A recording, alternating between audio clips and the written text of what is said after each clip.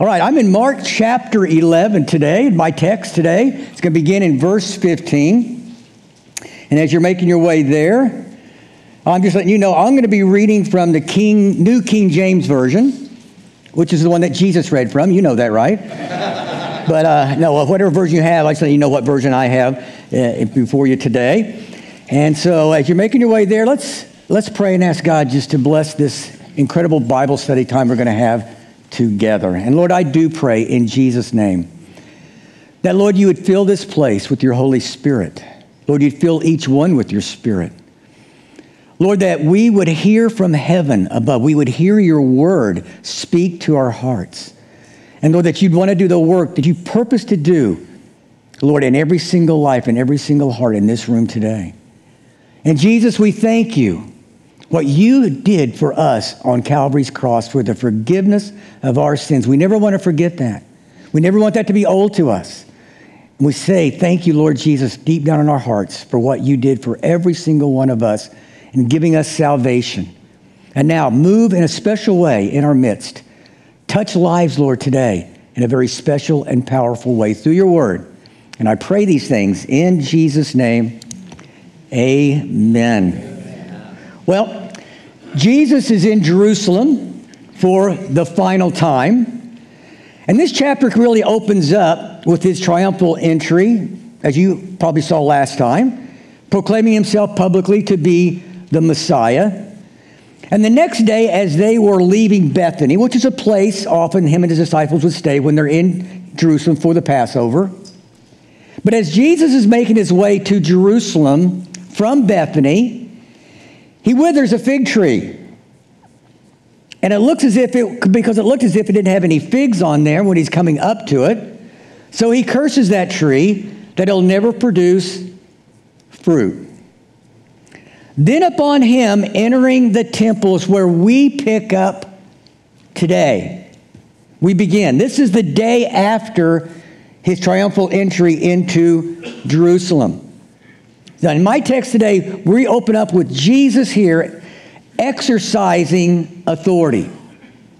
We close today with Jesus being questioned about his authority. And sandwiched in between these two things is us having faith in God. For God is our sovereign authority. Thus, we put our faith in God. So Jesus here is exercising his authority on behalf of God's temple in our beginning here. The religious leaders believed that the temple was, their house. Yet Jesus takes the authority to clean what they thought was their house. This was the straw that actually broke the camel's back on them plotting and planning now to destroy Jesus. He went too far in exercising his authority in their house, the temple. But it's not their house. You can't do what you want to do in what is not theirs in the first place. And Jesus makes that very plain and simple here to see. So beginning in verse 15 of chapter 11 of Mark, it says, so they came to Jerusalem. Then Jesus went into the temple and began to drive out those who bought and sold in the temple, and overturned the tables of the money changers and the seats of those who sold doves. And he would not allow anyone to carry wares through the temple. Then he taught, saying to them, is it not written, my house shall be called a house of prayer for all nations, but you have made it a den of thieves. And the scribes and the chief priests heard it and sought how they might destroy him. For they feared him, because all the people were astonished at his teaching. And when evening had come, he went out of the city. So, in the court of the Gentiles is where these money changers and the selling of animals actually took place, specifically doves, it mentions here. It was the first court a person would come into when they'd enter the temple area. The religious leaders were there taking advantage of a crowd. This was during Passover. And the city was absolutely packed out during Passover.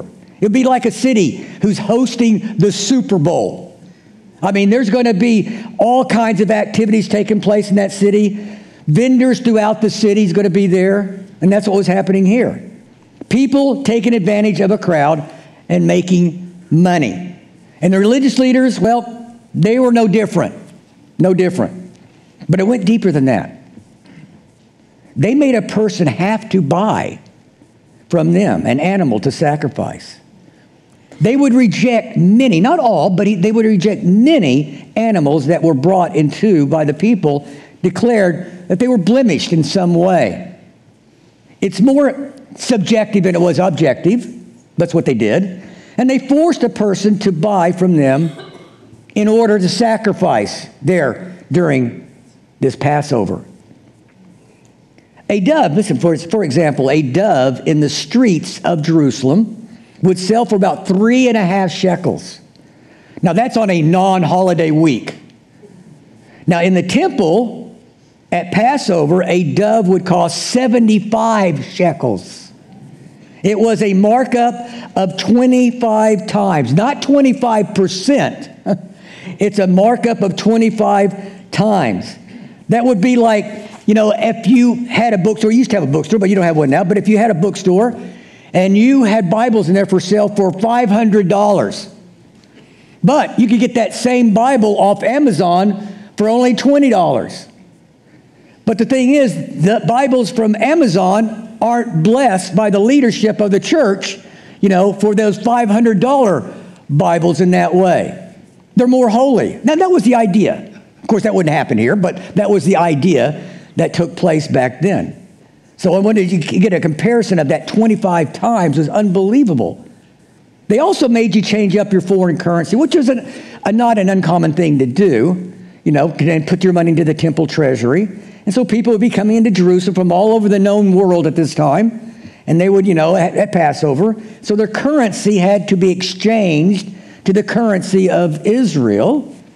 And they did all this at unbelievable inflated rates.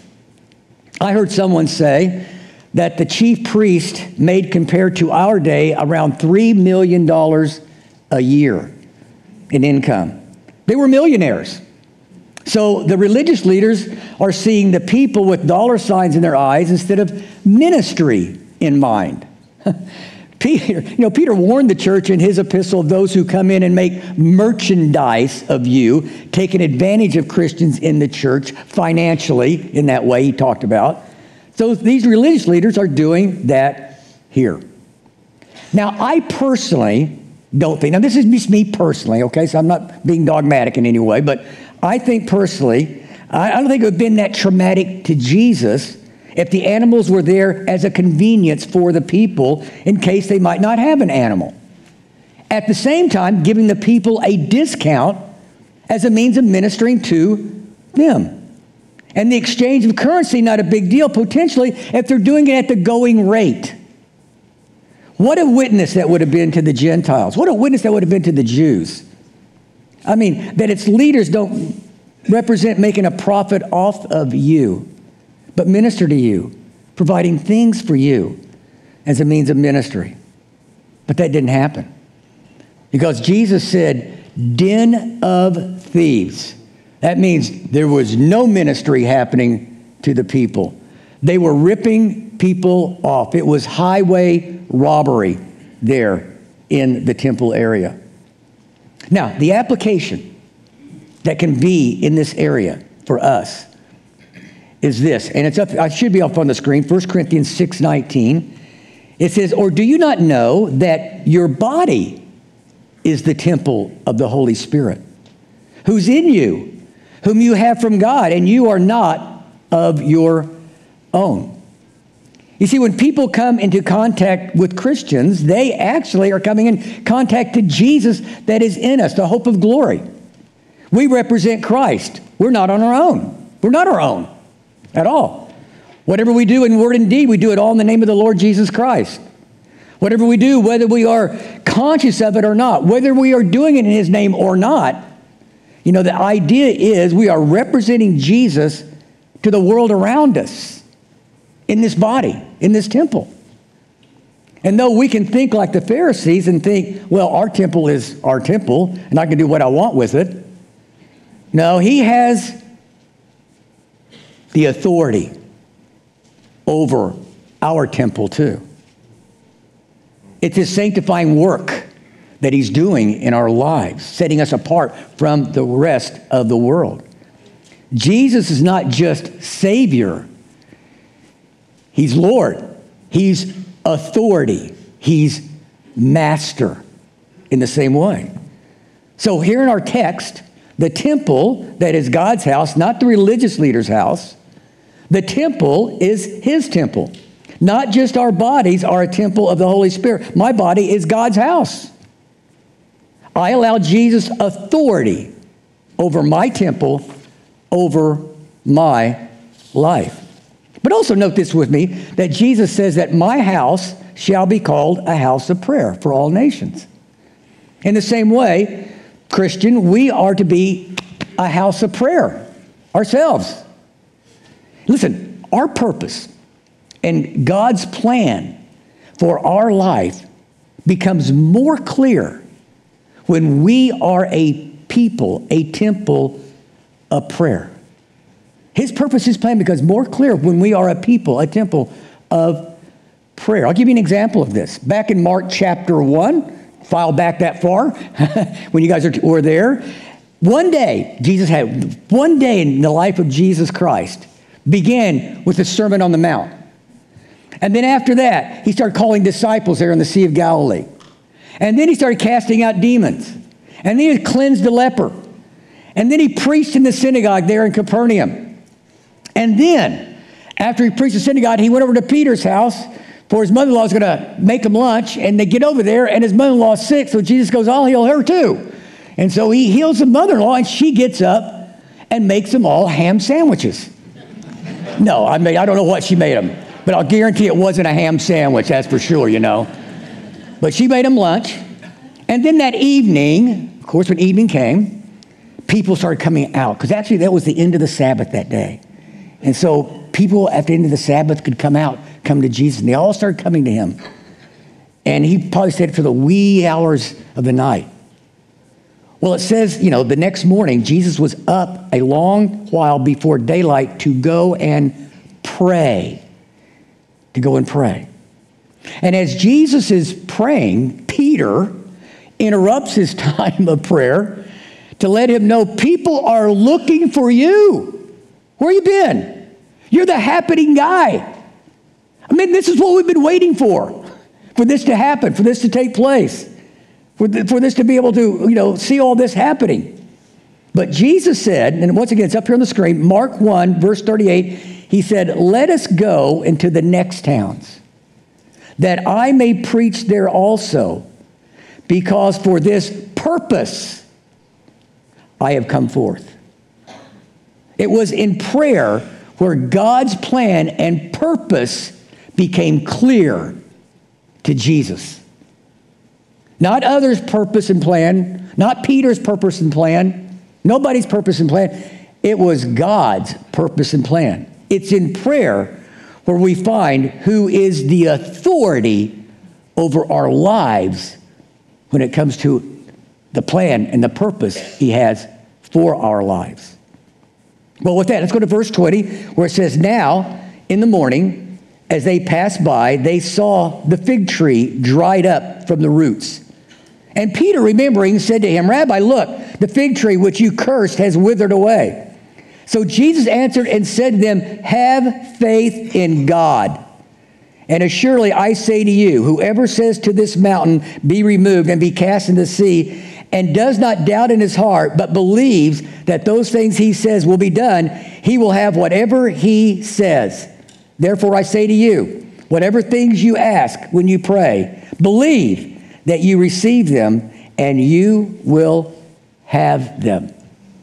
So the day before, Jesus curses the fig tree. The next day, here it is, it's dried up from the roots. I mean, that's extremely fast. And the fact is that it withered proves that Jesus was stating what all these religious leaders promised in keeping rules and laws and traditions as authority, they cannot deliver. That was a sign to the disciples of Israel's unfaithfulness as a nation. They boasted in being fruitful, being in full leaf, having everyone think they were so. But the reality was, there was no spiritual fruit at all amongst them. So pretty much Jesus was just practically illustrating what would be the fall of Israel for the next 2,000 years. Because it's a fact, because they would not allow Jesus to rule. They would not allow Jesus the authority of being Lord and Savior. They would not allow that. The nation is just going to wither up spiritually. And a fig tree, along with the vine, they always represent in the Bible the nation of Israel. So that's what it represents, that fig tree does. You are going nowhere with your traditions, with your rules. There's no fruit in those things. Fruit begins with me, saying Jesus, being the accepted authority over your lives, allowing me to come in, allowing me to clean house. That's where it lies. That's where fruit will lie. You don't want me to be that authority. You'd rather destroy me. Thus, God's plan and purpose cannot be fulfilled in their life, in the nation of Israel's life as a nation. So from Peter's observation here of the fig tree, Jesus didn't say, yeah, this nation is blowing it. No, he didn't say that. He turned the attention to having faith in God to these guys, to his disciples.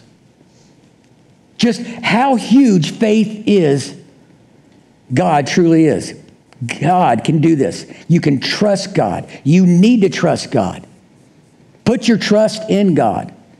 Your faith is not in the religious leaders. Put your faith in God, not in them. You'll go nowhere with those guys. Faith in God will get you everywhere. Now, back to that little vignette here. It says it's kind of argued amongst people if Jesus was literally speaking of a mountain into the sea, or was Jesus speaking metaphorically of that? And there's arguments on both sides. There's arguments on both sides, and there's strength on both ends of that. But listen, what's important for us is to know what Jesus might have been referring to. He might have been referring to the power of faith in God when faced with impossible situation. Now, a mountain into the sea is an impossible situation for you and I, not to God. So he may be speaking on that, the power of faith in God when faced with impossible situation. When you pray, don't doubt. James told us that too. Don't underestimate the power of faith in God if you exercise it in impossible situations. We'll come back to that. Look at verse 25. And whenever you stand praying, if you have anything against anyone, forgive him, that your Father in heaven may also forgive you your trespasses. But if you do not forgive, neither will your Father in heaven forgive your trespasses. Now, back to God's temple is a house of prayer. And we illustrate that for us in our bodies, our temple of the Holy Spirit. We should be a body, a temple of prayer. Because that's the place when we pray, we'll find God's plan and his purpose for our lives. Keep that in mind. But Jesus is stating there will be that time when you are being a house of prayer. You're going to prayer. You are praying. And then it'll dawn on us, oh, I need to forgive them. I need to forgive them. But I believe the inference here is that we need to let them know we have forgiven them. Now listen, I'm not a big fan of somebody walking up to me that I didn't know I offended, or I didn't know they had unforgiveness towards me, but then they walk up to me and they say, listen, I just want you to know for the last 20 years I've hated your guts and I wanted to kill you, but I've forgiven you now. Now I'm looking around going, well, I had no idea this was even happening. I don't think it's about that. I think this is where both parties know about it. And that one party knows that they need to be forgiven, and the one needs to forgive them. I think that's the idea here. So God has the authority to forgive, and he's giving us the authority to forgive. And if I have been given you, which I have, then you must also give to others. If I've forgiven you, which I have, then you also must forgive others.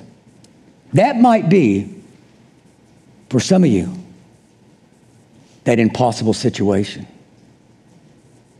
where you got to put your faith in God because you've been hurt. You've been abused. It's terrible. Terrible what somebody did to you. So that may be your impossible situation in that respect. To forgive is an extremely important act that we as his children who have received the forgiveness of our sin should forgive others of their sin also. Did you know that forgiveness is not only hugely important to do, it's hugely important for those you need to forgive. They did wrong. They need to know that you have forgiven them. There's a story. Ernest Hemingway tells a story about a father and a teenage son, Paco, whose relationship breaks down, which a lot of times that happens with fathers and teenage sons. But after the son runs away from home, the father begins this long journey in searching for him. Finally, as a last resort, the man puts an ad in the local newspaper in Madrid, Spain. It reads, "Dear Paco, meet me in front of the newspaper office tomorrow at noon. All is forgiven. I love you." The next morning, in front of the newspaper office, were 800 men named Paco. They're desiring to be restored. They're desiring this broken relationship to be restored due to unforgiveness. Now, whether that's a true story or not, we kind of get the point of that. There's a human need to know that I am forgiven. That's why we came to Christ, to know that I'm forgiven. Remember that day when you came to Jesus and you realized you were forgiven of all your sins? It was one of the greatest feelings I ever had in my life. I've been forgiven. I've been forgiven by him. We knew that. We knew that. And that was such a great thing. Give the same respect to others, Jesus says, in the same way. Well, after Jesus cleansed the temple of the money changers and the selling of animals and stopped the flow of money coming in the pockets of the chief priests and the other religious officials, it's recorded there in verse 18 once again that these guys, they sought how they might destroy him. In other words, they got together to plan Jesus' destruction. Destruction. So it's been suggested. It was a late night strategy session that took place that night when he cleansed the temple. So the Sanhedrin gathers. They put their heads together and they come up with a plan for the next morning. The plan was, we need to destroy his authority. We need to destroy him from being from God. We need to raise doubts into the people's minds. Authority is where we start. For authority must be destroyed. It must be destroyed. So look at verse 27. It says, then they came again to Jerusalem. That's they, the disciples, came into Jerusalem. And he, Jesus, was walking in the temple. And the chief priests, the scribes, and the elders came to him. And they said to him, by what authority are you doing these things? And who gave you this authority to do these things? But Jesus answered and said to them, I will ask you one question, then answer me. And I will tell you by what authority I do these things. The baptism of John, was it from heaven or from men? Answer me. And they reason amongst themselves, saying, well, if we say from heaven, he will say, why then did you not believe him? But if we say from men, they feared the people, for all counted John to have been a prophet indeed. So they answered and said to Jesus, we do not know. And Jesus answered and said to them, neither will I tell you by what authority I do these things. Authority was important to the people. Authority makes you respectable. Back in Matthew chapter 7, verse 29, it said when Jesus had finished speaking there on the Sermon on the Mount, it says that the people were astonished at his teaching, for he taught them as one having authority, not as the scribes. You see, when the scribes spoke, they didn't speak with authority. They didn't dare come to people like that, ever. No, they would quote a rabbi, Hillel, Shimei, well-respected rabbi, they would quote. They'd bring forth that respected rabbi's principles, their words, and those things. So when they spoke on the authority of someone who was respected. Thus, that made their speaking acceptable. They never came on their own to anyone. And we understand that.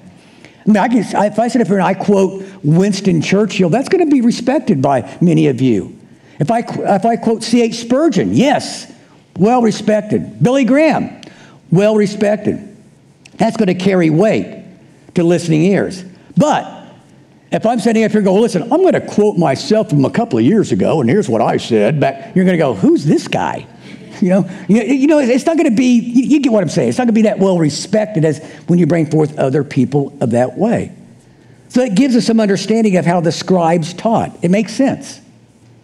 But when Jesus taught, the people were hearing something that they never heard. He is the authority. It astonished them. So, to discredit Jesus, to get him to lose respect, they all knew he didn't quote any rabbi or any religious leader. They all knew that. Then by what authority do you do these things? Now, number one, if Jesus was to answer directly and say, well, by my own authority, I quote myself, they're going to go, yeah, right. He's going to, it'd be a great exalted opinion of himself by doing something like that. Or number two, if Jesus didn't say his authority, but says by God's authority, then they accuse him of blasphemy. If Jesus was to say, well, I did this on the authority of their religious council, then they would say, you liar, we never gave you that authority. We never told you could do that. See, it didn't matter which way they went. It didn't matter which way Jesus answered. You know, the end result would still be the same. They're going to get what they want. They're going to get it's kind of like the wife who didn't want to cook. She wanted to go out to a restaurant that night. And so when her husband gets home, the husband says, honey, what do we have for dinner? She goes, well, we're going to have a meatloaf experiment and beets. It doesn't matter what restaurant she goes to. She gets what she wants. She's going to go out and eat now. No man's going to eat a meatloaf experiment and beets, for dinner. And it's the same with the religious leaders. It really doesn't matter which answer Jesus gives. They will get what they want. Him discredited. But before Jesus would give them an answer, he asked them a question back. Now, this was common back then. If someone was to ask you a question and expect an answer, then that person has the right to ask them a question. And they must give their answer back before you give your answer. If they don't answer, you don't have to answer. That was a very common thing. So Jesus wasn't avoiding the question or using a counter question as an evasive act. He wasn't doing that at all. Actually, Jesus' question served as an answer to their question. It would serve as an answer to their question. Their answer in Jesus' case would have professed his authority. So it was asked, was John's baptism of heaven or of men? Answer me, Jesus said. Now, if they would have answered, John is from heaven, and John pointing to Jesus as the Lamb of God who takes away the sin of the world, John who said, I'm not even fit to tie his sandals, John who said, I must decrease, he must increase, well, that answer would have proclaimed Jesus' authority. Their own answer would have answered the question. To answer from men, the religious leaders would have lost credibility. They would have lost authority. They would have lost respect with the people. For the people looked up to John as being from God. So they played ignorant. They shrugged their shoulders. I don't know. Think about this. Think about this with me. Jesus was stating, if you want to know about me and my authority and have an answer to your questions, you have to go back. You're going to have to go back and ask yourself, is John's baptism from heaven or from men? The truth about John will give you revelation and insight about me and my authority. You got to go back and ask yourself, heaven or men? There are times in our walk with Jesus Christ that we have to ask at times. We got to go back and ask, is God faithful or is he not faithful? Can I trust him or can I not trust him? It's just, it's one or the other. It's cut and dry. It's either way. One of the two. Can't mix them. Either he's faithful or he's not faithful. Either he can be trusted or he can't be trusted. When I falter in my faith in God, in the impossible situations, my walk may come to a screeching halt. It may come to a screeching halt if I falter in my faith in God in impossible situations. I'll give you an example of this. Remember in the wilderness when Moses and Israel reached that place of an impossible situation of going to the land and conquering the giants and taking what God had promised them, the land flowing with milk and honey? It wasn't impossible for God. It was impossible for them. And they faltered. They gave up on God. They didn't have faith in God in the impossible situation and circumstance of going into that land and conquering it. They wandered now aimlessly for the next 38 years. If I stop seeing him as my authority in my life and begin to question that authority of his word for my life as the absolute for my life, then what he has purposed for me is put on the back burner until I go back to that point and I go, is God faithful or is he not faithful? Can I trust him or can I not trust him? Got to go back. After 38 years of wandering, the next generation was taken back to that place of entering the promised land. They were taken back to that place. And they had to decide, is God faithful in giving this land or is God not faithful? Does God have the authority to give us this land? They had to make a decision. And they made the right decision. He is faithful. You can trust him. And they went in and they conquered it. So Jesus showed them here his authority in cleansing the temple. He has showed us his faithfulness and authority over sin by going to the cross for each and every one of us. We accept him as our Lord and as our Savior. He holds that authority over our lives. But when I begin to question his lordship, his authority over my life, my walk goes on hold. There's this impossible situation, let's say, in a relationship. This person who I have fallen in love with and I'm going to marry, they're not a Christian. The authority of God's word says, do not be unequally yoked with an unbeliever. Does a person's faith in God falter at that point? A person finds themselves kind of forgetting about God's authority and they take matters and authority back into their own hands? Because God's authority in his word, I'll lose them. But my authority, I will keep them. A person finds themselves having to go back. Is God faithful or is he not faithful? Can I trust him or not trust him? Is his word faithful or is it not? Can I trust his word or not trust his word? It's one or two. There's no in between with any of those things. That's what happens. They have to go back. Can he be trusted or not trusted?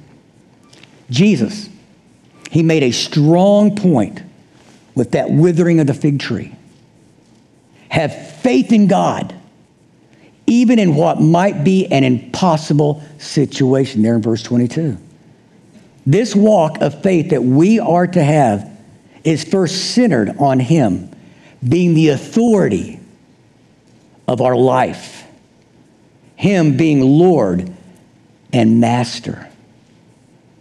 Peter, at the launching of the church there in Acts chapter 2, when Peter was given that incredible speech there in Acts chapter 2, verse 36, the last part of that verse, the beginning of the church, he said, this Jesus whom you crucified, both Lord and Christ.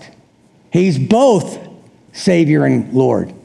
Not just one, he's both. He made that clear. But notice which one is first. Lord. Authority is first. We make him Savior of our lives first, and many times we leave off the Lord, the authority of him in our lives. We can forget we were bought at a price. We're a temple of his Spirit. I'm his, so I need to trust him. A lot of people make Jesus their Savior, but not Lord, the authority over their life. The question is, does Jesus hold the authority of being Lord over my life? Or not? Can we trust him or not trust him? Is he faithful or is he not faithful? You see, his authority over and in our lives is paramount to our walk, to his plan and purpose in all of our lives.